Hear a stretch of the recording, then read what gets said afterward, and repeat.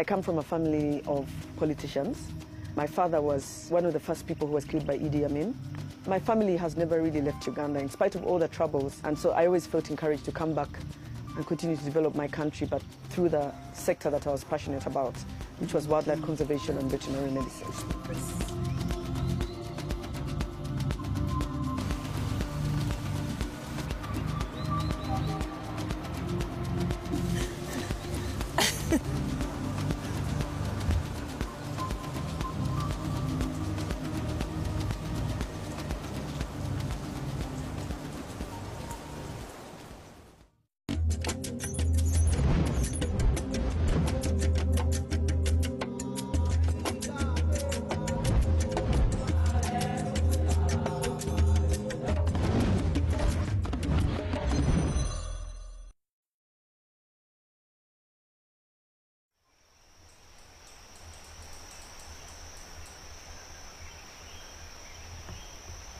Bwindi impenetrable forest in western Uganda. This is one of the last expanses of untouched forest in Africa. Accessible only on foot, it's a biological treasure chest dating back to the last ice age.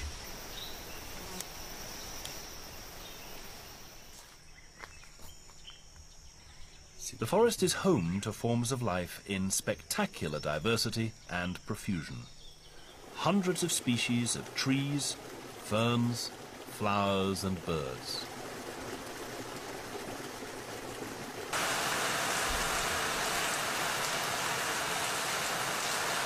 But more than any of these, Bwindi is famous for nearly half the world's remaining population of mountain gorillas.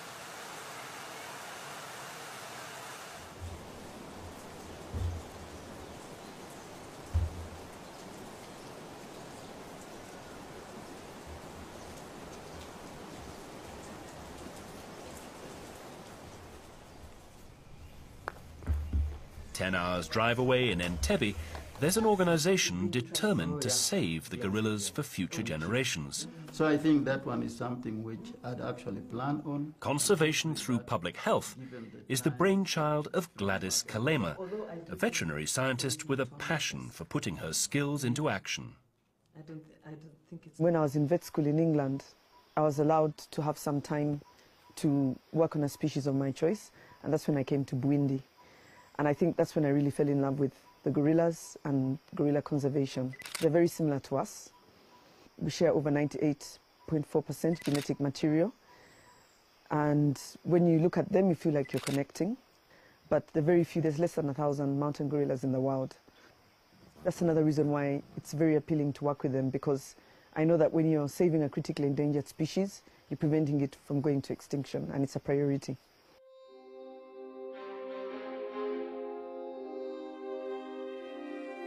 Gladys comes from a family of high achievers. Both her parents were figures of national importance. I come from a family of politicians.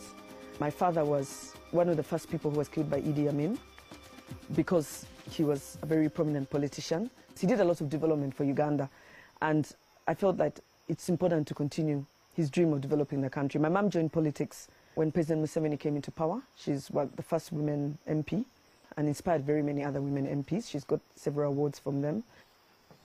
My family has always never really left Uganda. In spite of all the troubles, my mom has always stayed. And so I always felt encouraged to come back and continue to develop my country, but through the sector that I was passionate about, which was wildlife conservation and veterinary medicine. You have to push the breasts. Gladys is one of the wildlife vets that this country actually has got. She volunteered to go through the jungles of this country, the Bwindis of this country, the national parks, to go and treat gorillas, to go and treat chimpanzees. It's not very common for a lady, to volunteer and go into such a scary area, but Gladys did this.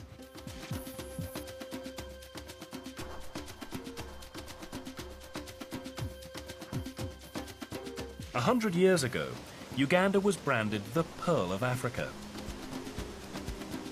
Within its borders, wildlife of every kind could be found in abundance.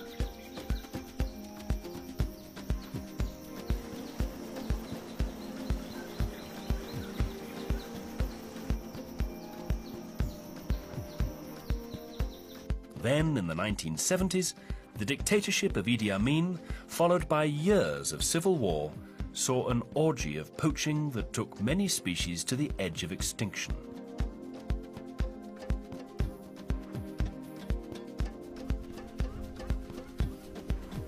Since the mid-1980s, when peace was restored, there's been a serious effort to repair the damage.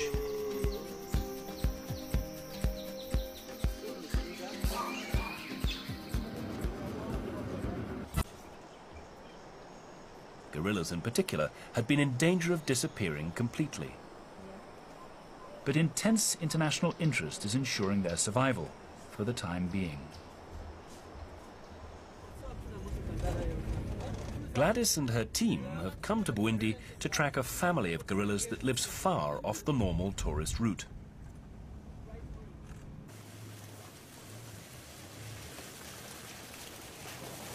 They'll be checking their health and making sure that there are no human threats nearby.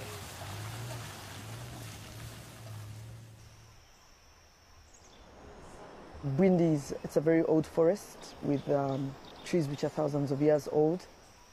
It's got a very big diversity of trees, plants, as well as animals. It was recently named a UNESCO World Heritage Site, so that's also another reason why Burundi Impenetrable National Park is very special.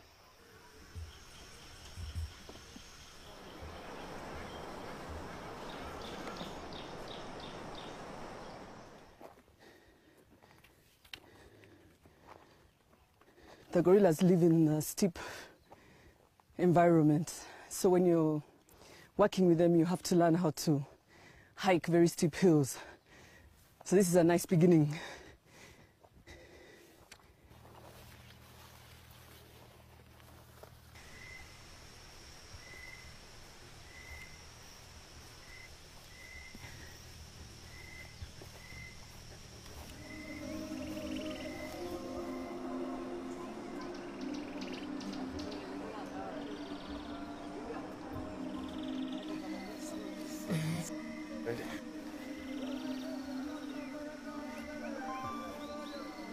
Gorilla families are constantly on the move. In one day, they can travel over a kilometre through the undergrowth, building a new nest for themselves every night. The process of finding them is often long, sweaty, and arduous.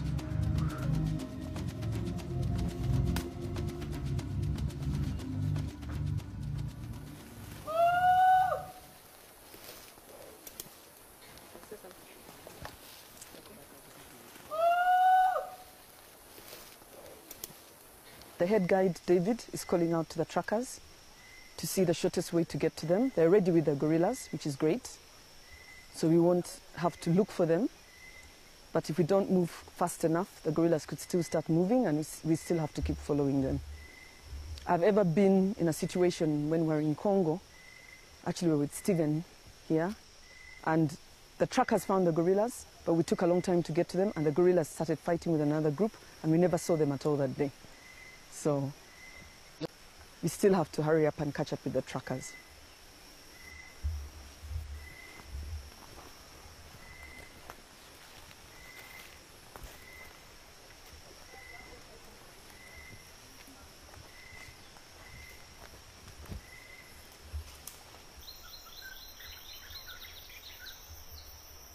We've just been joined by the warden for monitoring and research.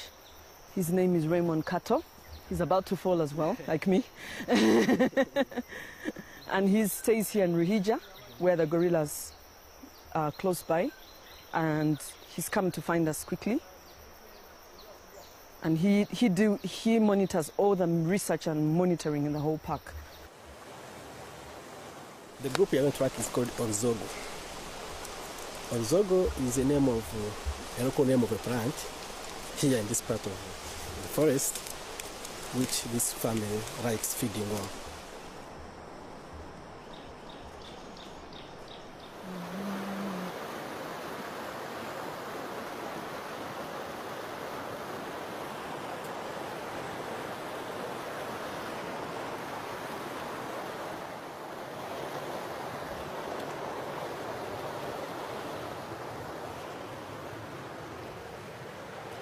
With the gorillas now close by, the team splits up so that no more than 8 people at any time get to see the gorillas directly. This is to minimize the disturbance to their way of life. It's also to reduce the risk of infection from humans. So right now here I have a sip of water which may contain you for approximately 1 hour, because while with the gorillas there will be no drinking, no eating, no smoking. The rest of the porters all will stay behind. We are only moving with the truckers, and they will be the ones who lead us to the gorillas. The direction of the vegetation shows you where you should follow them. They leave a very good trail on the ground, so we're lucky. That's how we track them.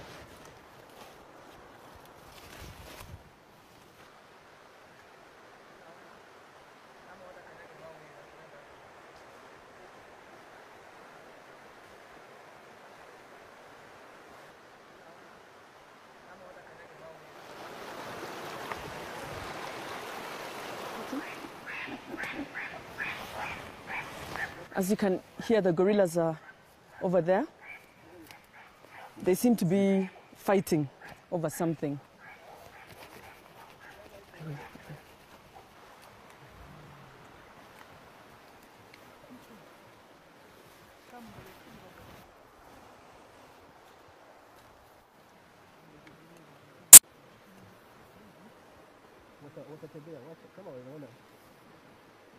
After several hours, the team finally catch a glimpse of what they've been looking for.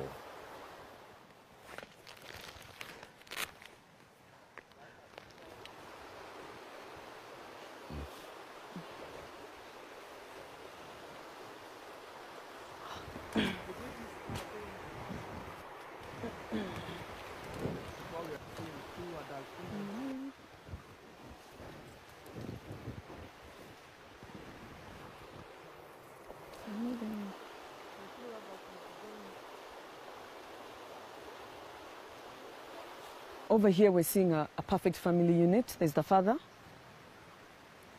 who's lying on his stomach, the baby who's playing on him, a little infant that must be probably like 1 year old. And then you have a juvenile who's his older brother, and then the mother.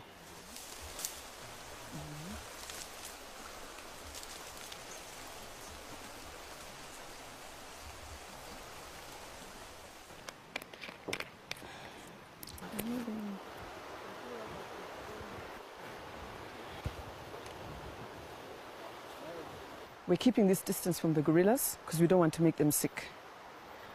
If we get any closer, in fact we're still a little bit close, we can easily pass flu onto them or any other diseases. The younger ones especially, they want to come up to you. And also when you move too close, you disturb their behavior. So if we had moved closer, you would see that they start to behave differently.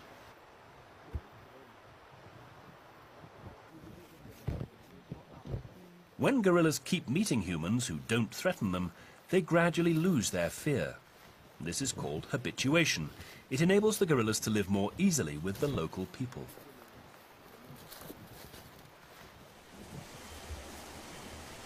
People who might otherwise be poachers become rangers, looking after the gorillas who've now become a source of income from tourists. With higher income comes better health and a stronger desire still to conserve the gorillas. Whenever you habituate a gorilla group, the community changes. They get so many benefits. Their livelihoods change, their household income increases, their health improves, and so it's a very good group to be tracking at the moment because it's really going to make a difference to this particular community. These gorillas, they feed throughout the day. And when we are with them, they stop feeding and begin looking at us. So when you stay with them longer, they will not feed. You will not have enough food for that day. And the following day, they move a very big... Were not healthy, and it was affecting conservation directly. You are going to be discussing some of our information in a few minutes. We decided to hold workshops with 8 villages. We spoke to about 1,000 people, and they came up with the best solutions, much better than I had designed. And was my first introduction to participatory rural appraisal methods. And a lot of the suggestions they came up with are what we used to start our NGO. I thank community conservationists volunteers who are committed to deliver CTPH's activities. To survive, gorillas have to be kept safe from human infection. So CTPH campaigns vigorously to improve hygiene among nearby people, preventing the spread of tuberculosis, scabies and dysentery. Here they learn that instead of hunting gorillas and clearing the forest, keeping gorillas safe and well generates more income from tourism. If you sold CTPH, how much would you pay? Priceless.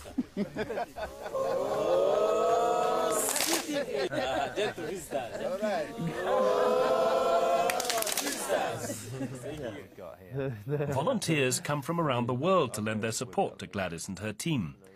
Guy Hodkinson and Bernie Warmington have both been inspired to come and work among the local people. It's just really nice to come somewhere where something positive is being done and you feel like you have some kind of an influence over it rather than having news projected at you, which is almost always bad. So, you know, it's really good to get in there and try and change something firsthand. I've come here and within 2 weeks of being here I've met some of the most amazing people I could have imagined. And for me the people and the atmosphere of the place is like nothing I've ever seen before. It's unbelievable.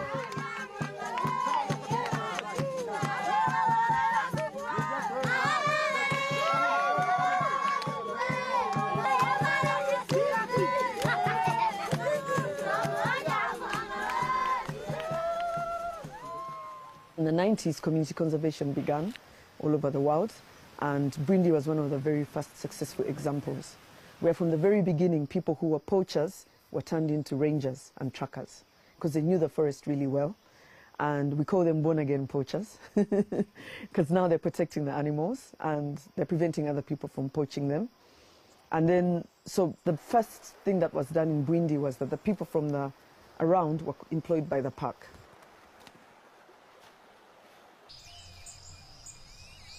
CTPH is also heavily engaged in hard science. At this field laboratory, gorilla droppings are regularly examined for signs of disease. The Gorilla Research Clinic was built in 2005, and we have been monitoring the health of gorilla by collecting samples and analyzing in this lab.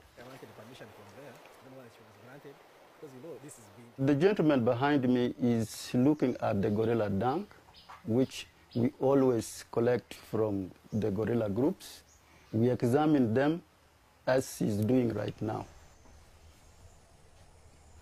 We are looking for worms, which can be dangerous to human, to livestock, and also to wildlife, especially gorillas. If we find something wrong, we immediately inform Dr. Gladys Kalema, who is the principal investigator, to report immediately to the Uganda Wildlife Authority for immediate intervention.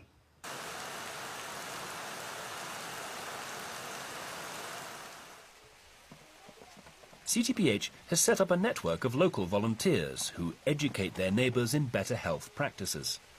To support them, livestock projects have been introduced so that a separate income can subsidise their efforts. Local goats are vaccinated against diseases that would otherwise reach wildlife in the forest and possibly threaten the gorillas themselves. Regular health screening for goats and cattle has made an enormous difference to the prosperity of local people.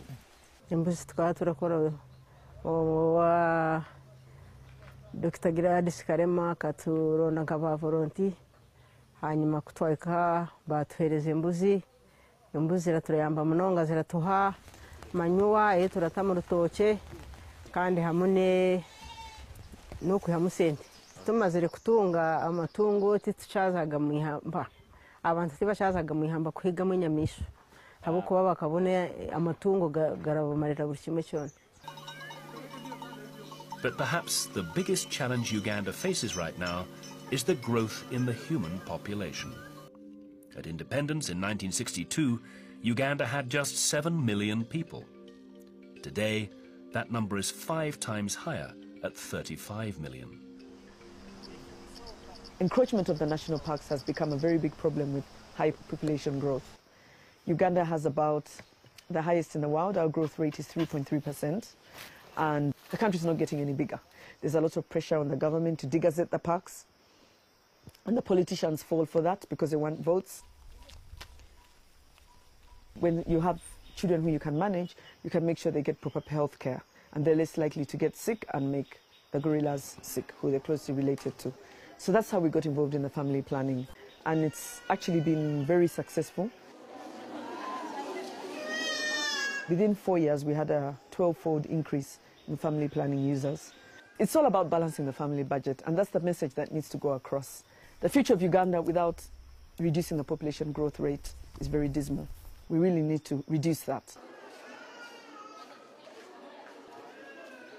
ati kuba tuturenengere nitwe twaza mu cyaro kwegesa abandi kubegesa ibya family planning kubarira uruzaaro abana bose merere kuzara kandi batwegesa n'ubuyonjo kugira ngo tureberera amaka gaitu kandi nuko umuntu ashemerere kubaho gukora ubutandaro n'ibindi na za kamina n'ibindi.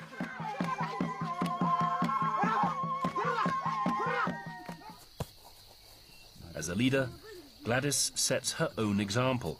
With just 2 children of her own, she's been careful to space them 4 years apart, just like the gorillas of Buindi.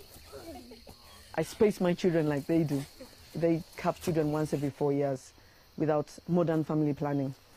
And that helps them. The older one is old enough and independent emotionally and helps to look after the younger one. So Indigo and Tendo are 4.5 years apart. And I think it's good. If we did it with humans, the world wouldn't be so overpopulated.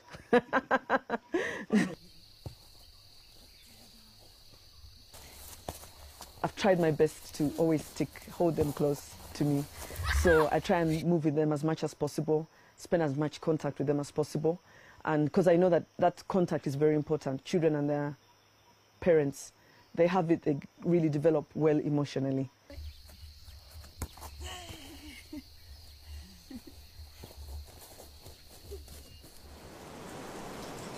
But it's for her work with gorillas and their human neighbours that Gladys is most respected. By giving rural Ugandans an interest in conservation, she and her team have scored the double triumph of improving human health while ensuring the survival of the world's great apes. I've really enjoyed working with the women groups, actually. And I've enjoyed working with the women, our volunteers. There's a very big connection with them, and they get inspired when they see a woman in leadership. They also have become leaders in their community. They've become conservation leaders in their community, and I'm sure it's inspired them because I'm a woman. One thing I would say for young girls is to follow your dream. Go for male-dominated professions if that's what they want to do, and the rest will follow. I've been an inspiration for my nieces. They found it fun to see their aunt holding a dart gun, darting an animal. Gladys has got a passion, and I think this is the great and underlying factor that has pushed her, work through the years.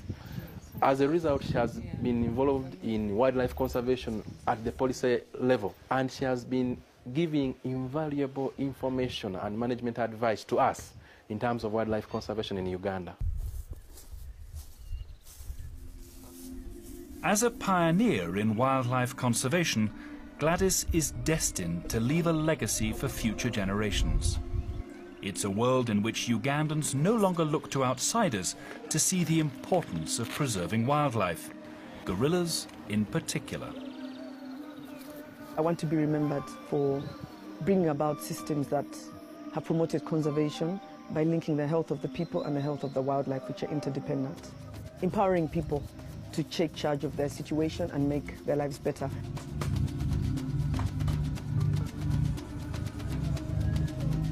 To be known for making us, our own fellow Africans, to be champions of conservation, not only people from other countries.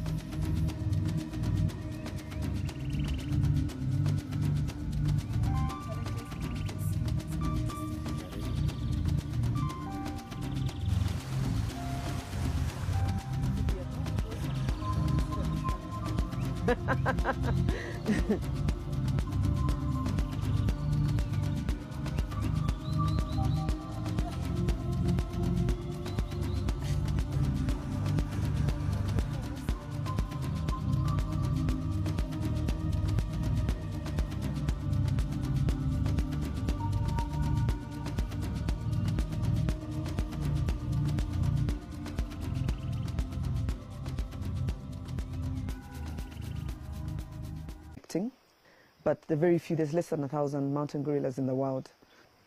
That's another reason why it's very appealing to work with them, because I know that when you're saving a critically endangered species, you're preventing it from going to extinction, and it's a priority.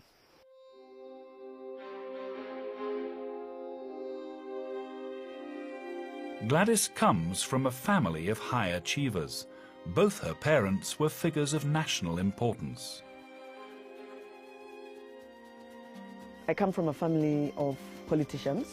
My father was one of the first people who was killed by Idi Amin because he was a very prominent politician. He did a lot of development for Uganda, and I felt that it's important to continue his dream of developing the country. My mom joined politics when President Museveni came into power. She's the first... It's a biological treasure chest dating back to the last ice age.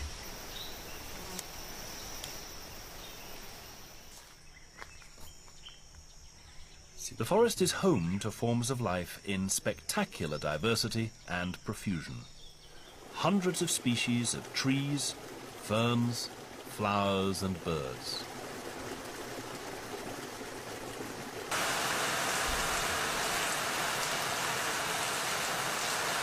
But more than any of these, Bwindi is famous for nearly half the world's remaining population of mountain gorillas.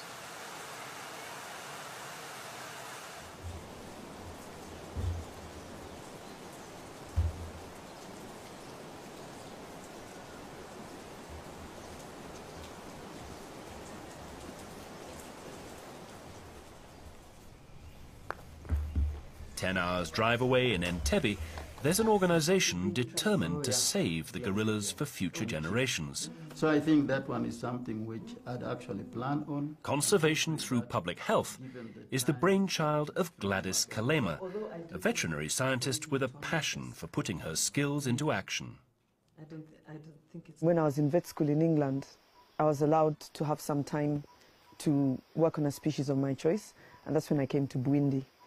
And I think that's when I really fell in love with the gorillas and gorilla conservation. They're very similar to us. We share over 98.4% genetic material. And when you look at them, you feel like you're connected.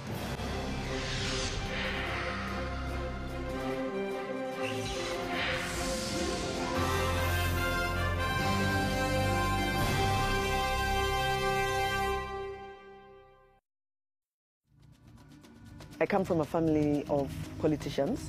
My father was one of the first people who was killed by Idi Amin. My family has never really left Uganda in spite of all the troubles, and so I always felt encouraged to come back and continue to develop my country, but through the sector that I was passionate about, which was wildlife conservation and veterinary medicine.